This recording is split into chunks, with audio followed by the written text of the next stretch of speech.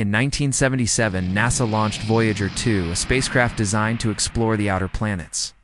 What makes its story fascinating is its unexpected longevity and the pale blue dot moment it captured. Voyager 2 visited Jupiter, Saturn, Uranus, and Neptune, sending back the first detailed images of these distant worlds, revealing surprises like active volcanoes on Jupiter's moon Io and Neptune's great dark spot. By 1990, as it left the solar system, engineer Carl Sagan convinced NASA to turn Voyager to S camera back toward Earth for one last photo. From 3.7 billion miles away, Earth appeared as a tiny speck less than a pixel in size against the vastness of space.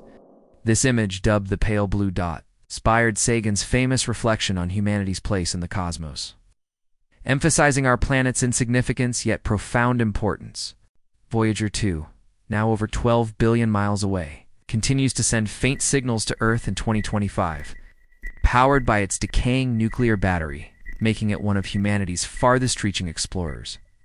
It carries a golden record with sounds and images of Earth, a message for any extraterrestrial finders, though it won't pass another star system for thousands of years. Its journey redefined our understanding of the solar system and our place in it.